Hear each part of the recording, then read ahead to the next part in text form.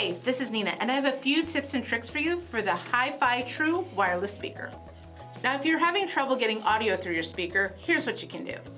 First, make sure your phone or device is paired to the speaker. The speaker will show up on your Bluetooth menu as BT speaker. If you're still not hearing audio, hit the center button on the top of the speaker, which is your pause and play button. Now, if you're having trouble pairing both speakers together, let me show you how it's done.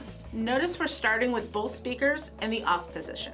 First, we're going to start by turning one of the speakers on. To ensure you're connected, play some audio through the single speaker. And remember, if there's no audio coming through, press that center play pause button.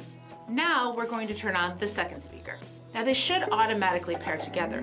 You'll hear a beep indicating that they have synced. Now if they haven't paired, you want to hit the True Wireless button on the second speaker.